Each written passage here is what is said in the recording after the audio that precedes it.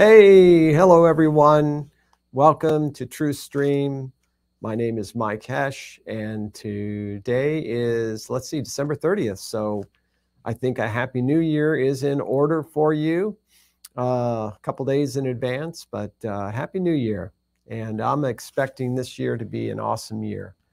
And don't have any announcements for you. We will have a new guest speaker in January. And I'm not sure who that is. If I knew, I don't remember now. So anyway, I just want to thank you for joining me. And, it's been an awesome year. Think about it for a moment. All the wonderful things that our Father has shared with us through this stream and through Healing Journeys today. It is, wow, it has been awesome.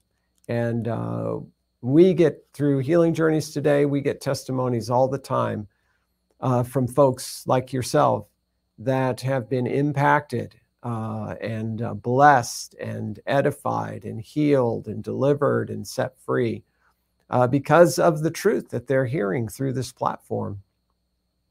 And boy, it just blesses me. It's an encouragement to me. You know, our Father told me that to just share the things that he shared with me. And he said, the truth in those things that set me free, if people will receive them, they'll be set free too. And so that's just my encouragement. I remind myself of that every single day, that it's the truth that makes us free. So why would I speak anything else? Amen. So today I have an awesome study for us, or an awesome message. Every time I think about this, I get so blessed because it's actually everywhere in the Word. This topic I'm talking about is our focus can heal us or hurt us. And boy, it is so true. Just a quick testimony. I used to be on the prayer line at Wommack Ministries. And I would get calls from people that were, in extreme situations. Like, for example, I would get people that would call in and they would be just totally, in pain. And they would say to me, I would ask them, I'd say, well, what's your pain on a scale, 1 to 10? Oh, it's 14 or 15, they'd say. And I'd say, okay. Well, and I would begin to share the Word of God with them.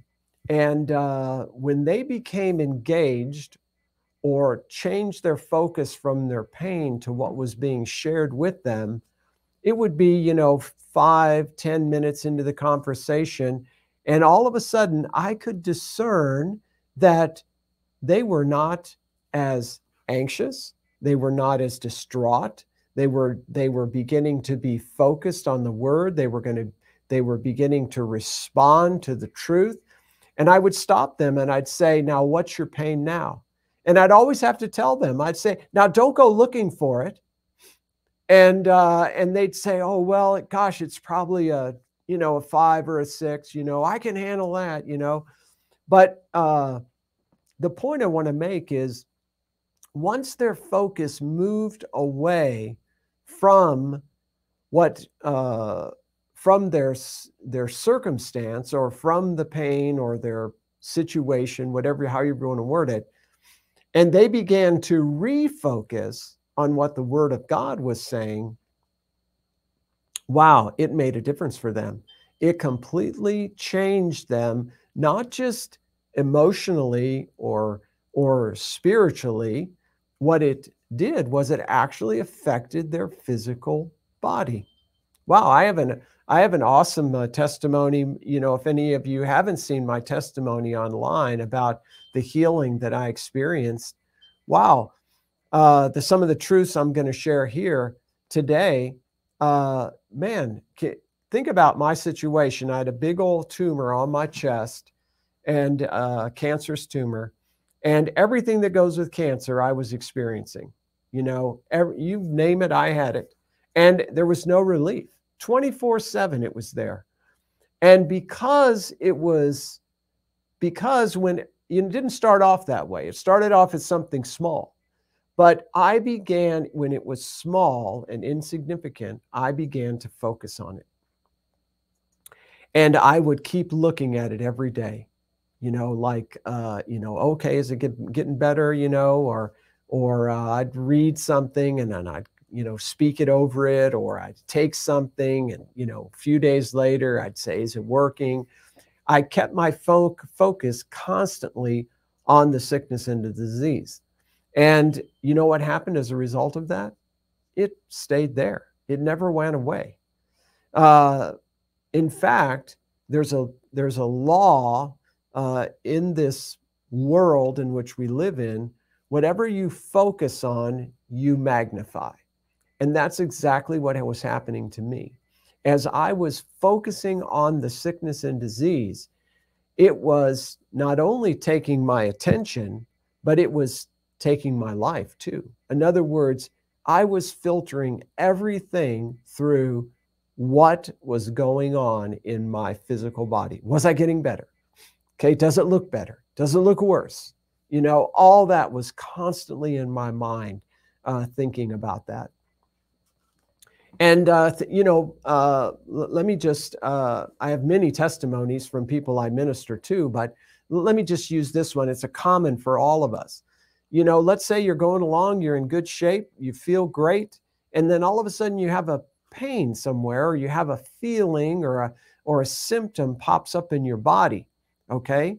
Now, there's many ways you can handle that, but what happens is most people will, the moment they take notice of it, they begin to focus on it, okay?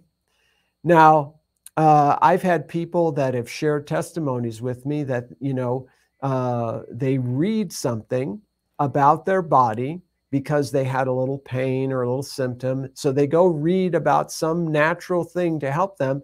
And then they start taking that natural thing, that supplement, that vitamin, that food.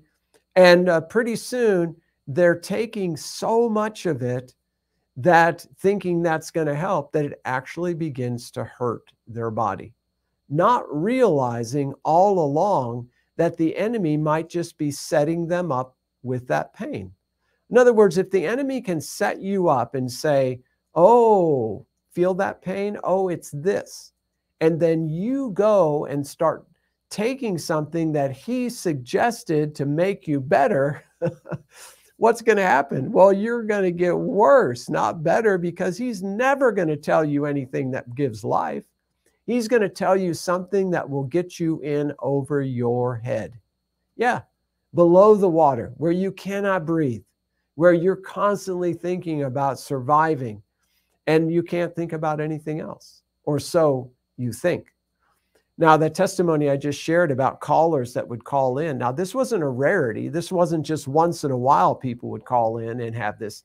This was a daily occurrence. And through this, I realized, because I saw it in my own life, I realized that this is something common with everyone. That if something comes to our mind and we begin to give it focus, or we have a respect for it, above everything else, it's going to take our attention away. And we're going to be trying to deal with, mitigate, fix, repair, whatever that problem is. Our mind is fixed on it. I have a teaching on my website. It's called Carefree or Careful. And in that teaching, I talk about how the enemy uses just very subtle little things to get our mind, our attention away from what is really true about us to a care. And if we get our mind on that care, what is it going to do? Once our focus is on it, it's going to take our attention away from what's really going to help us or really be a benefit to us. I use this example all the time because it illustrates the point so well. We cannot look in two opposite directions at the same time, okay? I have a right hand and I have a left hand, or a left hand and a right hand, okay? Now, if I'm looking all the way to my right hand, I don't know what's going on over here. You know what I mean? I have no idea because I cannot see it. And as the more intently I focus on this, the less I am aware of this. Even though it may be connected to my body where I feel it, I am still focused on this. It has my attention, and therefore this is not affecting me over here. You know, God created us that way. He created us with the ability to focus to the exclusion of other things, okay? And he did it that way intentionally because, you know, God is single-minded. He is very focused. He only has focus on one thing, and that is life. God doesn't focus on anything else. And every action or means in his life is to that end, okay? It's not that he isn't aware of other things. It's that his focus is on life because he is spirit and he is life. So he manifests that in every single thing he does, and he never lets anything take his focus away from that. And it's an example that you and I can follow because we were created in his image. So we have that capacity. Think about it for a moment. My wife will get on me about this. When I'm focused on something, it's hard for me to be distracted, okay? Like if I'm reading something, my wife can be hollering at me or, asking me questions, and I may not even notice that she's there asking me or talking to me because I'm focused on something. That's very important to me. Think about this. Many people, they'll be watching a television show or a movie or something, and there's a lot going around. Think about being in a theater, okay? There's many people around you, but at some point within that movie, you've lost all consciousness of the people around you, okay? You're really into that movie. That's why, in a scary movie, when, the guy's head pops up, everybody just jumps back, and they're not thinking, well, I wouldn't do that. That's just a stupid movie. Why would I be scared at a movie? But you don't stop to think about that. You become so focused and so engaged in that it has your undivided attention. Emphasis on undivided. The Bible tells us that when we are single-minded, that is the same as being steadfast. And steadfastness is what we use to appropriate or take what God has made available to us through Christ Jesus. If you're born again, it already belongs to you. So you can focus on that to the exclusion of other things. And that's called faith, being steadfast. In 2 Corinthians chapter 4, verse 18, let's just turn there and read it. I could quote it to you, but I would like to read it again. Listen to what this says here. It's a beautiful passage. It was very helpful for me. In 2 Corinthians chapter 4, verse 18, it says, "We look not at the things which are seen." Just stop there for a minute. We look not at the things which are seen. How do you not look at the things that you can see? Stop, just think about that for a second. How do you not look at something you can see? Now, it gets better. Listen to what it says. But we look at the things which are not seen. So how do you see something you cannot see? Listen carefully.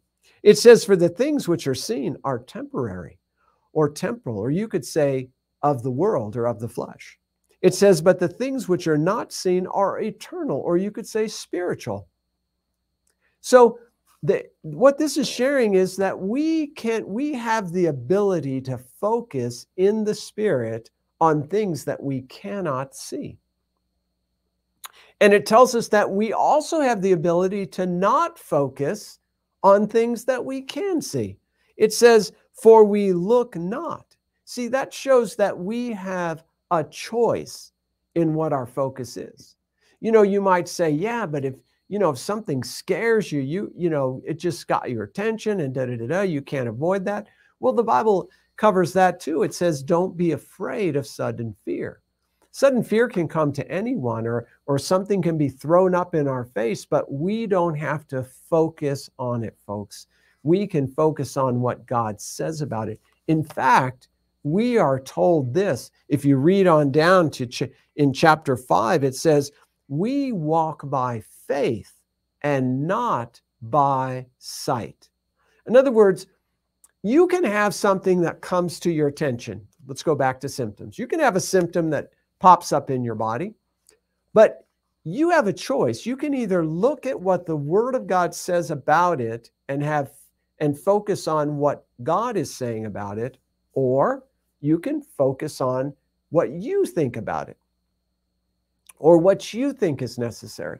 But the moment the enemy gets your attention in the flesh, then he's going to start telling you what you need to do to get rid of it, be better, move it out of your life, or get more. And once you get there, the enemy tries to keep you there by keeping it before your mind, keeping it before your eyes, keeping it in your radar, so to speak. Okay? That's why I tell people, don't ignore the symptoms. Just don't focus on them. Ignoring is not the same as letting go of or forsaking or not paying attention to, okay? Ignoring is you've got it on the back burner and you're aware of it and you've got one eye kind of on it, but you're not going to acknowledge it. That's ignoring. We don't want to ignore anything. Jesus said, oh, it's just the devil, ignore him. No, he didn't say that. He told us, and he addressed the thoughts of the devil when the devil spoke to him. He didn't say, oh, that's not true, or like when we were kids, la, la, la, la, la, la, la. No, he addressed the thought to keep his focus where it was to start with. The enemy's thoughts, think of the temptation in the wilderness. The enemy's thoughts were designed to draw Jesus away from what he had already established in his heart. But he was aware of that. So he compared it to what he could not see. He compared what he was hearing and seeing in his mind to what he knew was true, what couldn't be seen in that moment.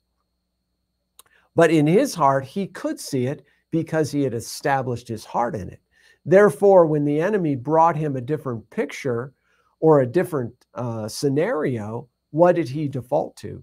He defaulted to what he knew was true and real because he had seen it in his own heart. He had seen it from the Word. He had embraced it, the truth. And that's why he knew it was true, because truth brings freedom. It's an awesome point.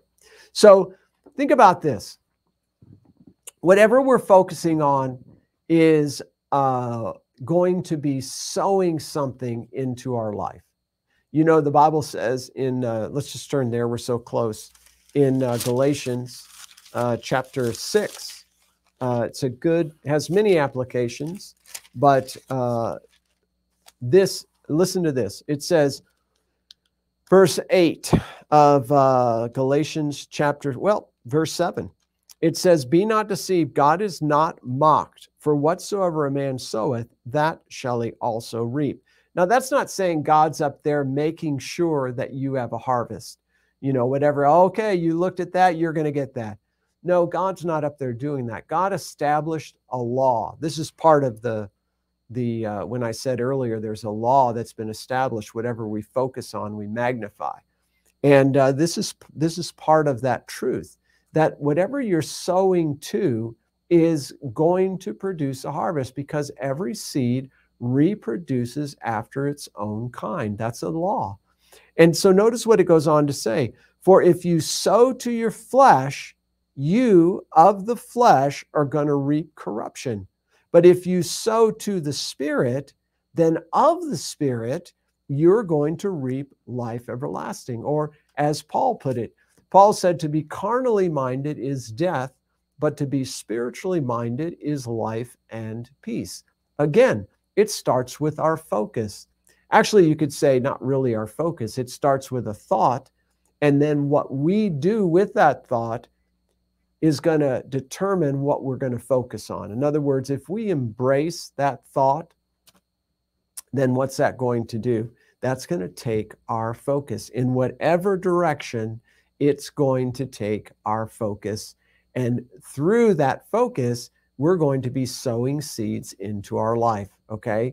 And they can either be seeds of the Spirit, which will reap life and peace, or they can be after the flesh, which is going to be of no profit. In other words, we're going to have to do all the work to try and get any gain, and that gain is not guaranteed. It's generally just a carrot on a stick, and that the closer we get to it, the farther that carrot seems to move out away from us. So we have to be diligent in what are we placing our attention on? What are we looking at? That's so important, because that is going to take our focus. Let me read you a scripture. It's Jesus uses this phrase in many different places in the scriptures. Let's go to Luke chapter 17.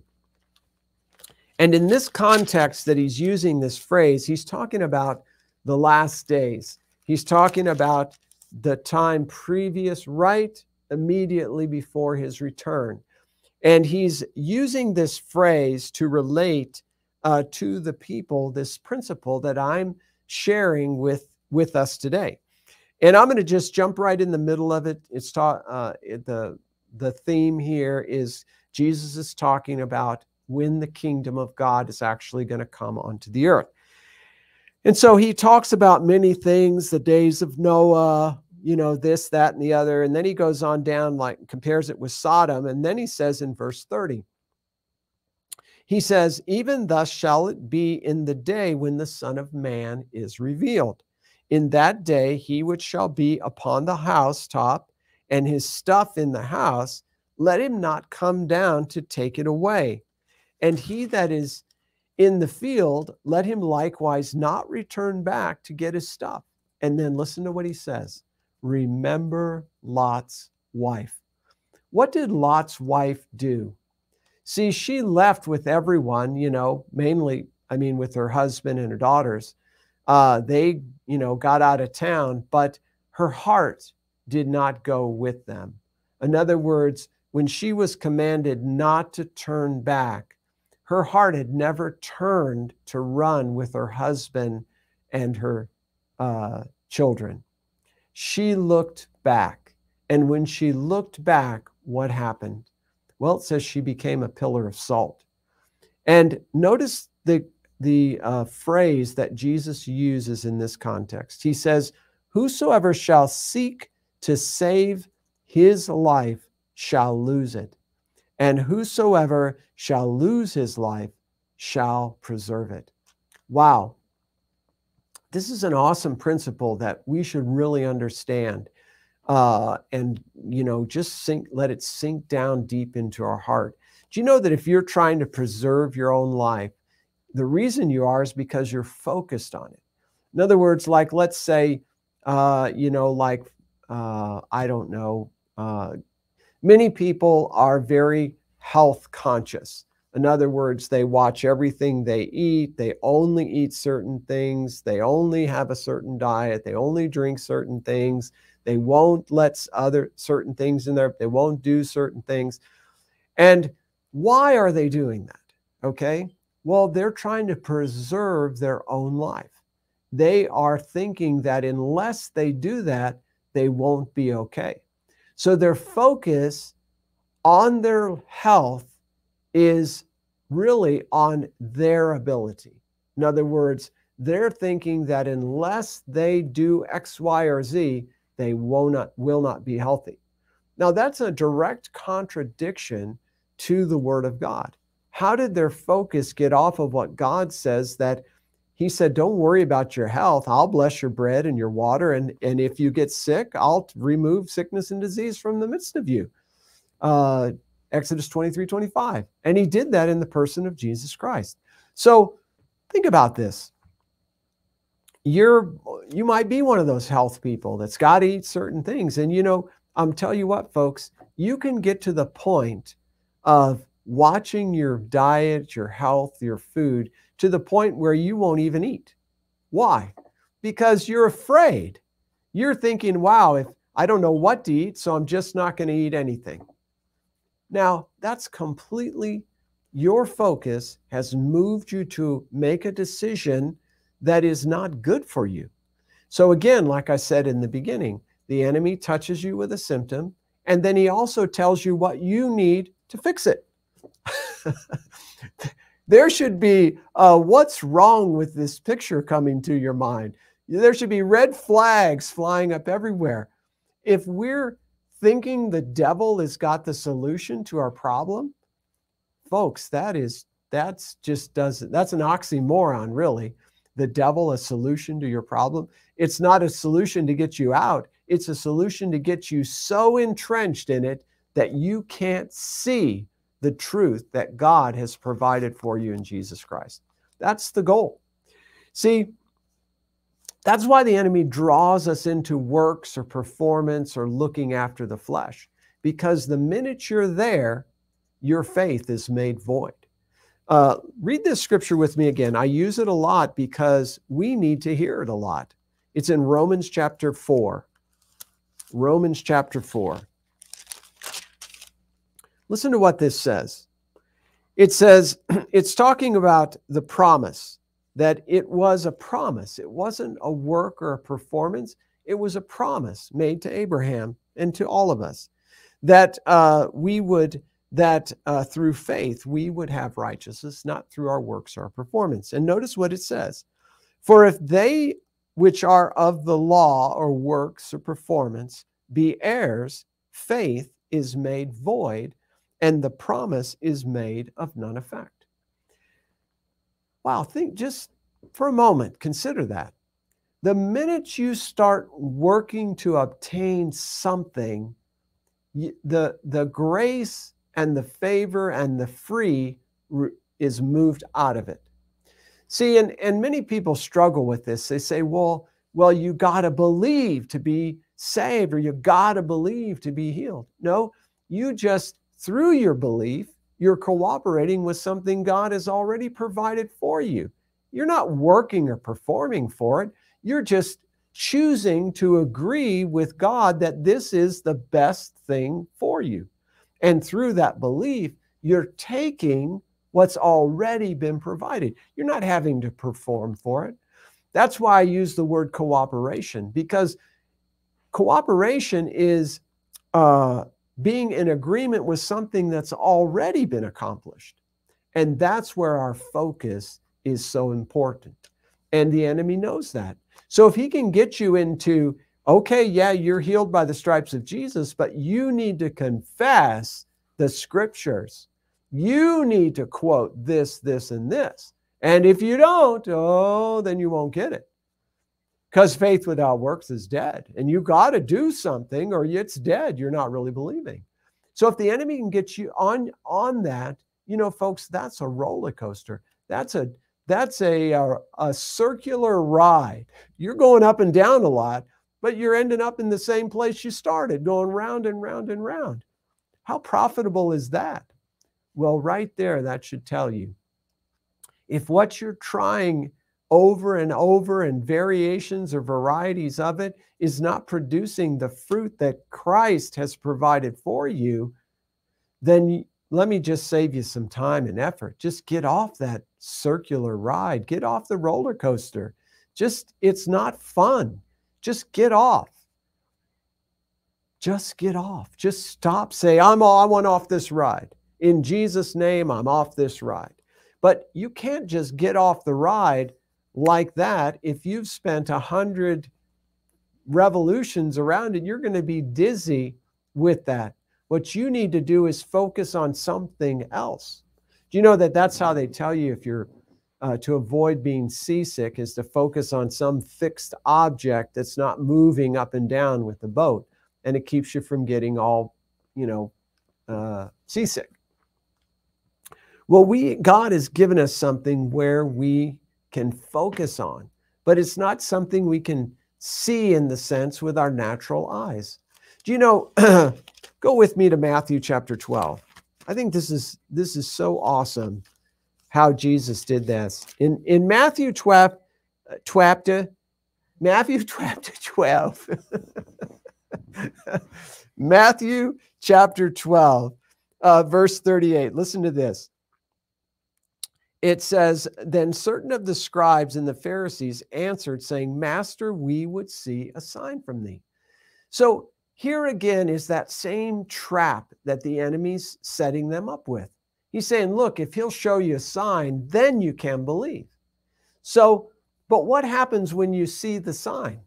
Do you think if you need to see a sign to believe, do you think that sign is really going to help you? No, because when you see that sign, you're going to doubt it anyway, because it's not going to be the perfect sign. It's not going to be the one that you need to see. It might be a sign to somebody else, but it's not going to be the one you need. Because if you're responding to the thoughts of the enemy to see a sign, then when you see the sign, the enemy is going to say, well, he's going to bring up everything in the world about why that's not a sign. And listen to how Jesus answered these folks. It is so awesome. He says, an evil and adulterous generation seeketh after a sign. He said, and there shall no sign be given to it, but the sign of the prophet Jonas. For as Jonas was 3 days and 3 nights in the whale's belly, so shall the Son of Man be 3 days and 3 nights in the heart of the earth. Okay, he gave them a sign that they wanted to see. Now, did any of them say, oh, well, thanks. Now we know you're the Christ. We believe on you. No, not one of them said that. Do you know why? Because not one of these people was alive when Jonah was alive. And do you know that no one saw Jonah in the belly of the whale? No one. Just God and just Jonah. That's it. So if you're going to believe to receive, you have to look at something you cannot see with your natural eyes. Stop a minute, folks. This is an important point. Don't just run over this.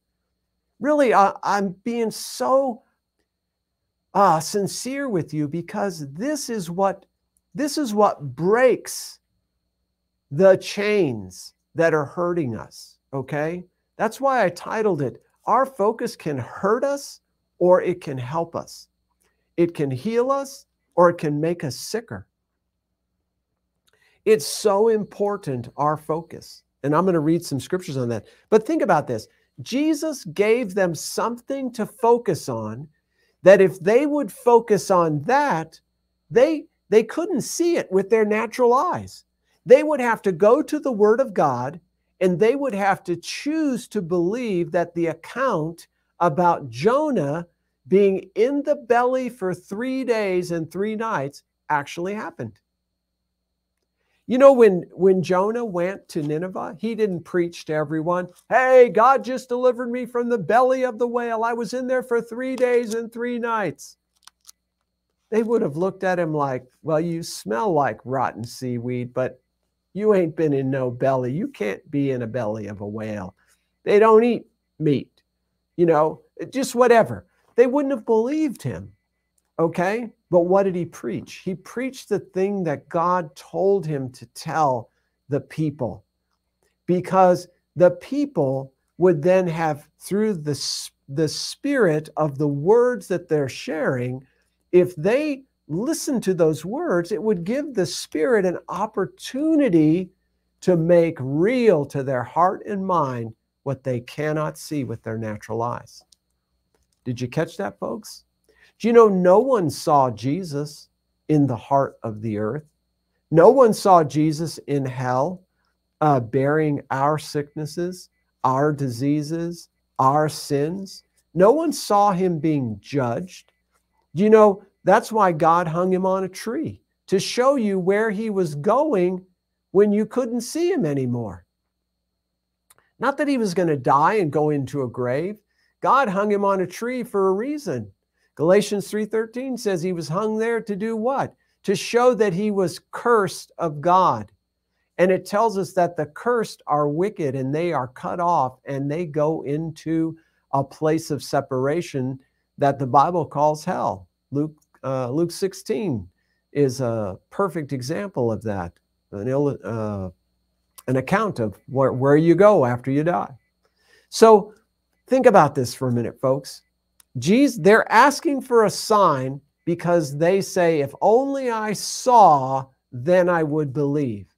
Jesus said, my Father knows that a wicked and adulterous generation seeks after a sign. So he only gave them one sign that would free them from being wicked and adulterous. And that was the sign of Jonas the prophet. It was something they couldn't see. Okay, they had to go to the word and open their heart to embrace that what that was saying was true. Just that simple point of decision. I'm going to focus on what God is saying happened over what my flesh and the devil is telling me. And once you believe that, then it's not difficult for you to believe that Jesus went into hell for 3 days and 3 nights. And when he rose again, he was free from all of that. Just like Jonah, when he rose, when he was spit out of the belly of the whale, he was free from all the separation that he had been separated for his own sin. Wow, these folks, these are important points. And why are they important? Go to Matthew chapter 6. Listen to what he says in Matthew chapter 6, verse 24. He says, no man or woman or child can serve 2 masters. For he will either hate the one or he'll be opposed to one. Remember our last few lessons on stop opposing your healing. He'll either oppose the one and love the other, or he will hate the one and love the other. He says, or else you will hold to the one and despise the other. You cannot serve God and mammon. Let's just stop for a second. What is this talking about? This is the same principle that we're talking about right now. You cannot focus on your flesh and what the devil's telling you about it and focus on what the Word of God is saying to you in that moment. You cannot. You can switch back and forth really quickly because we have that ability, but you'll still be divided. He's saying you can't focus on what my word says is true about you, because if you do, you're going to have to oppose the contrary thought. Okay? But if you're focused on what the devil's telling you about your situation, your symptom, your circumstance, then you can't focus on what God has told you about it. It's a simple principle. And this is why it's so important to guard your heart with all diligence on what you're going to allow yourself to look at. Take, for example, you have that symptom and you go to the doctor. Are you prepared to hear everything that he might tell you? Are you prepared? Is your heart ready to keep its focus on what God says about you, regardless of what he points you to? See, you have to have your heart fixed, trusting in God, Psalms 112. That's what's going to keep your heart from distress or from evil or from being overtaken. Very, very, very, very, very important. Let me give you an example of this. Go with me to Numbers. Numbers chapter 14. In Numbers 14, these are the children of Israel. Okay? They've seen one miracle after another. Okay? Signs and wonders. They're seeing them almost on a daily basis. God's taking care of them. Okay? They were delivered out of Egypt. Go back and read all the things that the Israelites saw God do. And then they walked through the very first aquarium ever made on dry ground. And they watched that aquarium collapse and destroy the Egyptian army. They watched all that happen with their own eyes. And the most formidable army force in the world at that time were the Egyptians. And they watched God destroy them with one lowering of the rod. When Moses put his rod down, they were destroyed. They saw all that with their eyes, their physical eyes. Okay? Now here they are. It's in the second year of their coming out of Egypt. Now, they've been belly aching, moaning, and complaining the whole way. Okay? But God promised them that he was taking them to a land flowing with milk and honey. So he takes them to the southernmost border of the land of Israel. And he must have realized that these people are really discouraged. Okay? So the spies, they go spy out the land, and they're going to come back and they're going to tell them, this is exactly what God said. This is a land flowing with milk and honey. Let's get our butts in gear and take this whole land. I'm tired of dragging my feet out in this desert. Okay?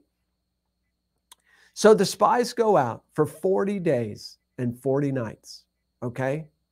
And then when they're coming back, they come to this place called Eshcol. Okay? And they cut down one cluster of grapes that is so big, it has to have 2 men carry it with a stick between them. Okay?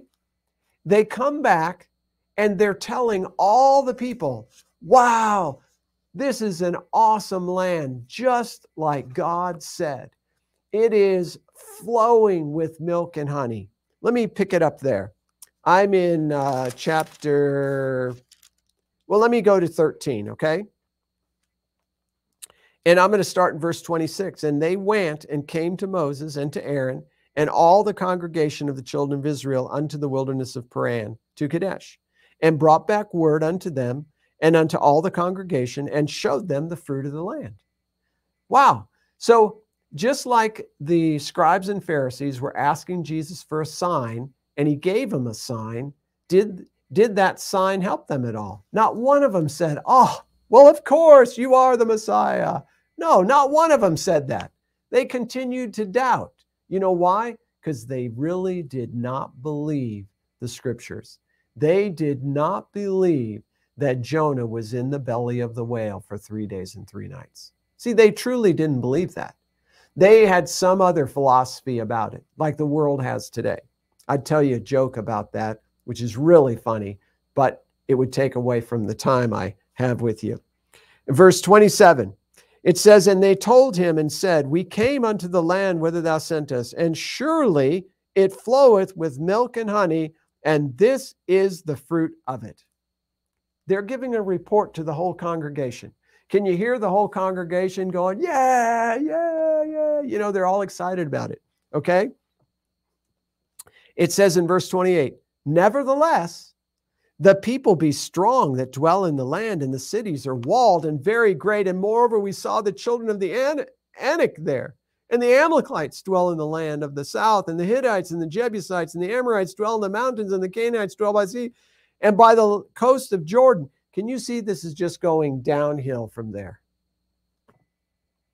What have they done? These people giving the report have now taken these people that are focused on what they're saying over what God said. See how this report has moved their focus away from what God has said to the natural realm. But here, God is faithful. God is always going to bring another voice into our lives that's going to speak the truth and remind us of what He sees in our situation. If we'll choose that voice, it will bring deliverance. Listen to what Caleb says. And Caleb stilled the people before Moses and said, let us go up at once and possess it, for we are well able to overcome it. See, he was saying, stop focusing on what they're telling you. Let's just focus on what God said about us. He said we are well able to take the land. So let's go take the land. Let's do it. Yay, yay, yay. And where was Caleb's focus? He saw the same people. He saw the same walls. He saw the same giants. But he also saw something that he didn't take out of his view. In other words, everything that he saw in the land, he looked through the lens of his Father, of, God our Father's word. What did God say? God say, I'm giving you that land. God told them already before they ever left, I'm giving you the land of the Jebusites, the Amalekites, the Hittites, the Amorites, and the Canaanites, and the Girgasites. That's all going to be your land. I know they're there, but that's going to be your land. Okay? They were excited. But now when they have people coming back and painting a picture to them of something evil, what do they choose to believe? Well, listen to what God says here. Verse 31, but the men that went up with him said, we aren't able to go up against the people, for they are stronger than we are. Wow. Right before everyone, they said this before the whole congregation. Listen to what God said.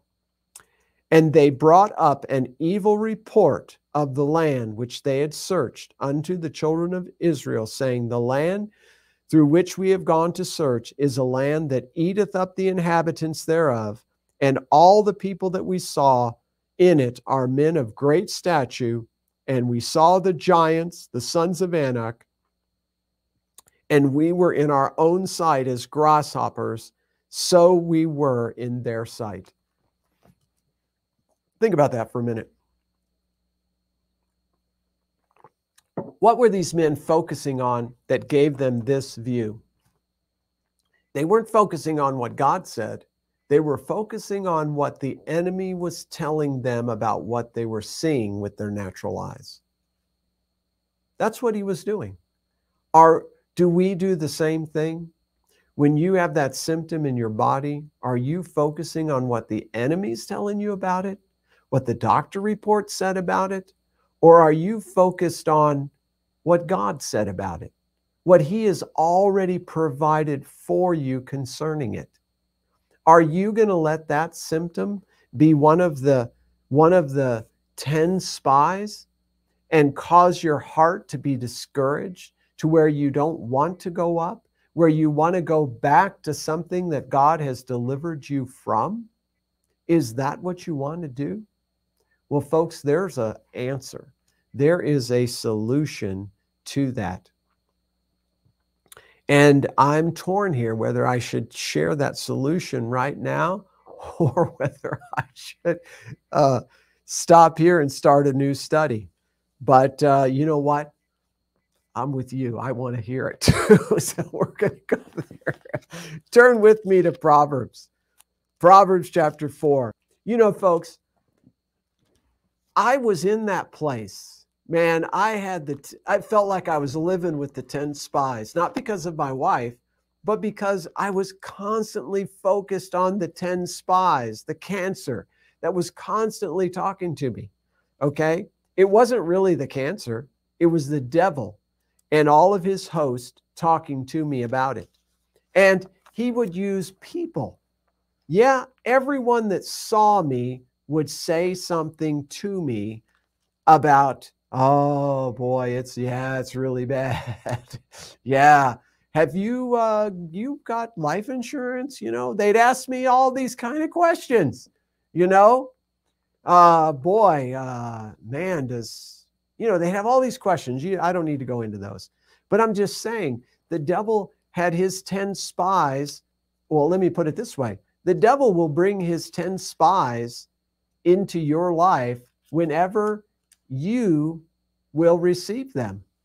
You know, I can't remember who it is, but I heard someone call the media, call them the 10 Spies Network. I love that. That's all you hear on mainstream media is the 10 spies. You don't hear the 2 that had a sober mind and were focused on things they couldn't see and looking at the things they could see through what they couldn't see, which was the word that God gave them. And boy, I was chasing my tail for 8 years. It wasn't until I was completely exhausted and realized that the tail was attached to me that I quit chasing it. I already had it. You know what I mean? So, and this verse here was one verse that helped me so much to break that vicious cycle on that, okay? Listen to, I'm in Proverbs chapter 4, did I say? And I'm in verse 20. It says, my son, give attention to my words. Incline thine ear unto my sayings. Do you know what? This is exactly what Caleb was saying to those people. Wait, don't stop. He was saying, no, give attention to what God said. Let's stretch out our ear to hear his plan on how we're going to take that land. We can do it. That's what he was saying. But what were they hearing? They were hearing the 10 spies. They were hearing the 10 spies tell them, no, we'd be better off to turn and go back to Egypt. But is that true? Well, listen to what this goes on to say. It says, my son, give attention to my words. Incline thine ear unto my sayings.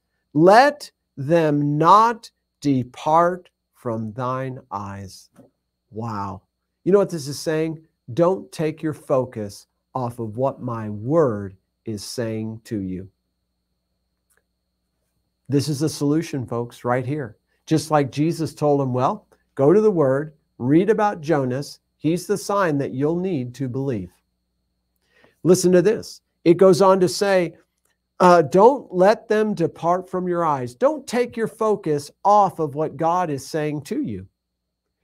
Keep what he's saying to you in your heart. You know, it goes on to say in verse 23, keep your heart with all diligence, for out of it are the issues of life. That's why he's saying what God says about your circumstance and your situation, don't take your focus off it. In other words, let your heart be so intently connected to what his word has said that you can't see anything else that comes into your view without looking at it through what God has said about it. Boy, that folks, is Jesus worded it like this, and you shall know the truth, and the truth shall make you free. Knowing is not just having an intellectual assent to something. Knowing is where it's in your heart, where you are looking at everything through that understanding. And that's going to be freedom to you. Amen? But it can work in reverse. Remember, I said the title was, our focus can either heal or hurt you. Okay? How can it hurt you? If you're focusing on anything other than what the word says about your circumstance or your situation, that's just going to be sowing more death into you. Can you imagine the picture that these children of Israel had in their mind when the 10 spies gave them that evil report? Wow. Well, they went on to say, let me read what they said. I probably quit reading there too soon, but in verse 14, listen to what they said. Chapter 14, verse 1, and all the congregation lifted up their voice and cried, and the people wept that night. And all the children of Israel murmured against Moses and against Aaron. And the whole congregation said unto them, would to God we had died in the land of Egypt, or we would have died in this wilderness. And wherefore hath the Lord brought us up into this land to fall by the sword, that our wives and our children should be a prey? Were it not better for us to return to Egypt? Wow. One statement. One probably took 10 minutes for the spies to, share all that evil report. And their hearts are completely turned away, thinking people are going to kill them with a sword. All their children are going to be slaughtered. Who painted that picture for them? That was the devil. And the devil used those 10 spies to do what? To destroy their faith or confidence in what God said. I'm telling you, folks, that's why God gave us his word, for us to focus on something that is true and lovely, that's a good report, that has praise and virtue. This is what we should be thinking on. This is what we should have guarding our heart, is this word. Listen to what he says. He says, don't take your focus off of what I'm saying to you. Verse 20, 21. But keep what I'm saying to you in your heart. Treasure that above everything else. He says, and this is why we should do it. For that, what God is saying to us is life to those that find it, and health to all their flesh. Wow. This finding here is like the knowing that Jesus used in John chapter 8. When you find the life that's in that word, why would you let go of it? Why? You wouldn't. Because when you find that life, you found the Spirit of God. And that Spirit of God is health to all of your flesh. It's health to your mind. It is awesome. Let me go with me over here to Proverbs chapter 3. It's making the same point over and over. And I think that's important for us, that we need to hear it over and over. Listen to chapter 3 of Proverbs, verse 1. My son, forget not my law, but let thine heart keep my commandments. He's saying the same thing. Don't let go of having that word before your eyes. Do you know in the Old Testament, it tells us in Deuteronomy 6 that we should be talking about the word when we get up, when we go to bed, when we're walking during our day, when we're working, when we sit down to eat, and when we go to bed. We should have that. And it calls it, we should have it as frontlets before our eyes. In other words, it should be something that you're always focused on, that you're seeing everything through that. It'd be like this pair of glasses. I see everything that I'm looking at through the glasses, okay? And that changes the focus of what I'm looking at, okay? It makes it more crystal clear at a distance, okay? Listen to what this says. He says, my son, forget not my law. In other words, don't take your focus off what my word has said. He says, but let your heart keep that word. Don't let it depart from it. Why? Because it's going to take you a lot of time. It's going to be trouble for you. You won't be able to do other things that are so important. You'll have to get up early. You'll have to go to bed late. You'll have to spend time in his word. Listen to what it does. Listen carefully. For length of days and long life and peace shall they add to thee. How many of you are sick of that? How many of you have too much length of days? You don't want to live a long life and you don't want any peace. How many of you have so much of that you don't need any more? I didn't see one hand raised. That's awesome. Praise God. We need this, folks. We need the word. God didn't give us the word to confine us or limit us. He gave it to us to expand our life, to allow us to experience the fullness of why Jesus Christ came and rose again for us. That's why he gave it. Listen to this. I'm going to read a few verses here. Go on in chapter 3. Listen to verse 13. It says, happy is the man that findeth wisdom, and the man that getteth understanding. Why is he happy? For the merchandise of it is better than the merchandise of silver, and the gain thereof than fine gold. Wow, that's awesome.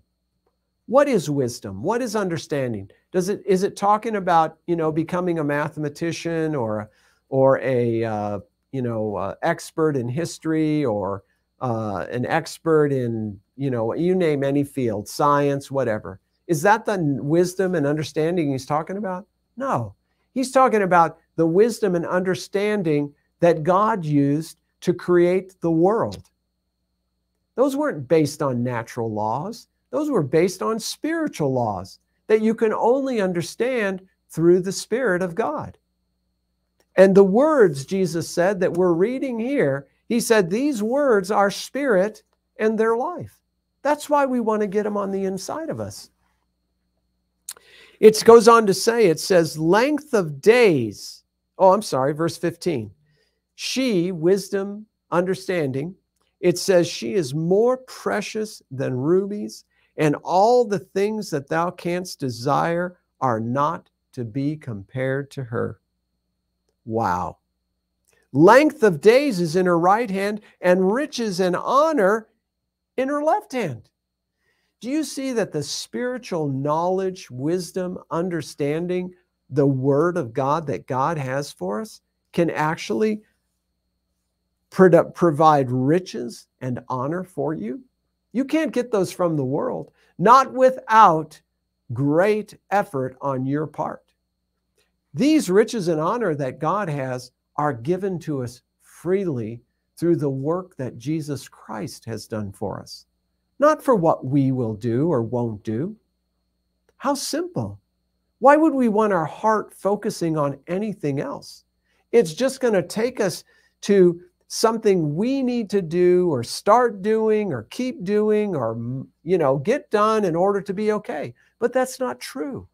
Jesus did it all. Listen to it. It goes on to say, her ways are ways of pleasantness, and all her paths are peace. Do you know what I discovered? When my focus gets on something like, a symptom in my body or a problem or a circumstance that's arisen in my life, I realized that right away, my peace is just like out the window. And I've come to value that peace.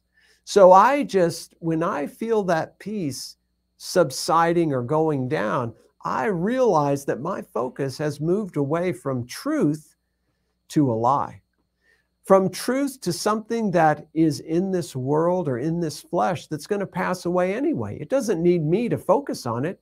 It's going to pass away anyway. It goes on to say, she is a tree of life to them that lay hold upon her, and happy is every one that retaineth her. That's a good point. We might hear the truth on a great sermon or a message, but are we retaining it?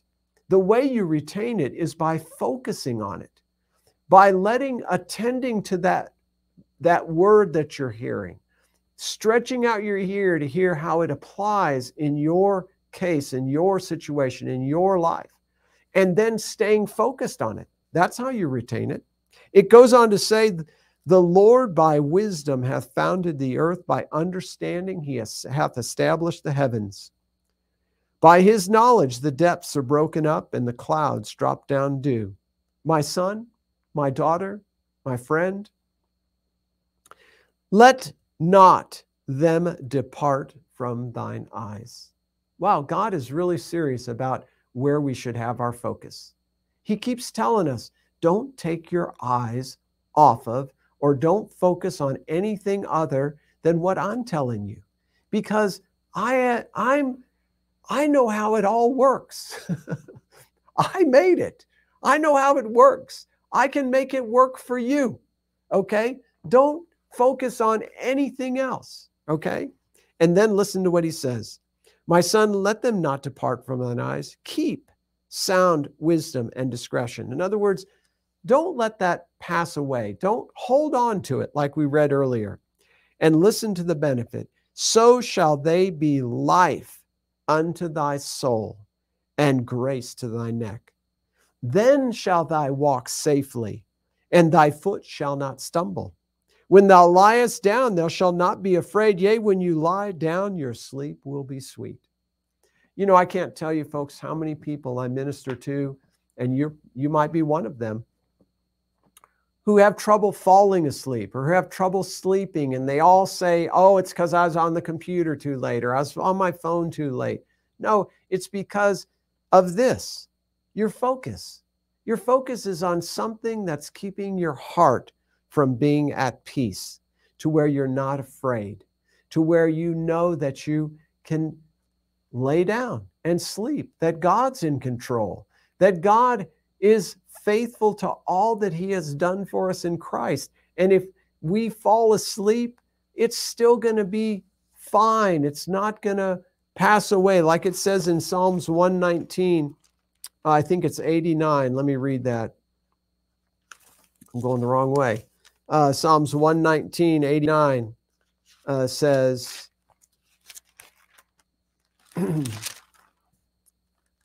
"Forever, O Lord, thy word is settled in heaven. Thy faithfulness is unto all generations. Thou established the earth, and it abideth. They continue this day according to thy ordinances." See, God established laws, and they won't go away. Why? Because God established them, and he did them according to his wisdom and his understanding, and that cannot go void. In other words, we can put our confidence in God, stay focused on what he says, and know that we're going to be safe. And what's that going to do? Well, you'll have peace, folks. You'll be able to lay down and sleep. You won't be waking up and your mind immediately start thinking about what you forgot or didn't do or needed to do or should have done or hadn't done, or whatever else the enemy's trying to tell you to keep you from having that sweet sleep. Amen? So folks, I'm just going to cut it off there. I mean, I could talk well into the new year about this subject because it is such a beautiful and timely message. We could talk about it every day. It would be a timely message.